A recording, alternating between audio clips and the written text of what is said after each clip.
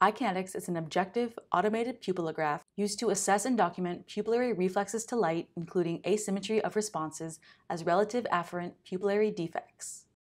The pupil exam is a required part of a comprehensive eye examination. It provides important information regarding the health of the visual system. It is supported by the Academy of Ophthalmology and the American Optometric Association in several clinical guidelines. Here are some examples. Incorporating EyeKinetix as an objective, modern alternative to the swinging flashlight method into your practice is easy.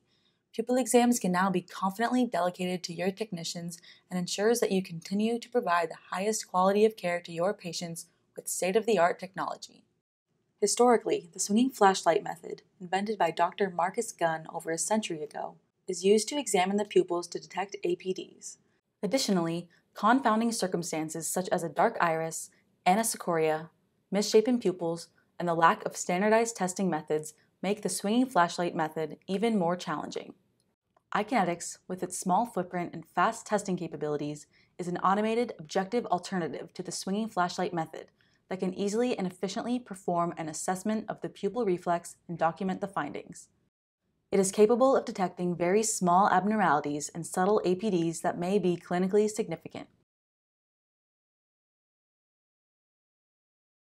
You will hear an audible tone that indicates that the system is being calibrated for their individual iris color and pupil definition. After a few seconds, you will hear a second tone that indicates the start of the test. A green progress bar moves left to right to enable the technician to coach the patient on test progress. A green ellipse should approximate each pupil border throughout the duration of the test. EyeKinetix utilizes an LED array to present monocular stimuli to each eye individually while recording the simultaneous direct and consensual responses using Conan's pupil tracking algorithm. The pupil reflexes are recorded bilaterally with infrared high-definition video cameras. At the end of the test, you will hear a low double-tone sound. Instruct the patient to sit back and relax. The results will promptly be displayed on screen. The APD is quantified and presented as the RapidX score. This score is an index calculated as a log-based differential of response amplitudes. Independently, the RapidX score was found to be a good analog of the values that would be obtained using neutral density filters to quantify differential RAPD responses. See the Conan website for details on the study. The APD reflex is a measure of asymmetry, which may occur due to optic nerve, retinal or cerebral vascular disease and amblyopia, among other conditions. In this example, the patient has the RapidX score of 0.46. This indicates that the right eye sees less light, and the average score is recorded as 0.46. Here is another example. This person has a very low RapidX score.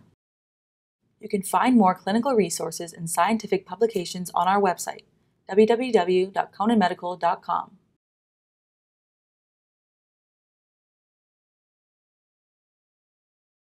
Thank you for watching this video. We hope you found the content useful.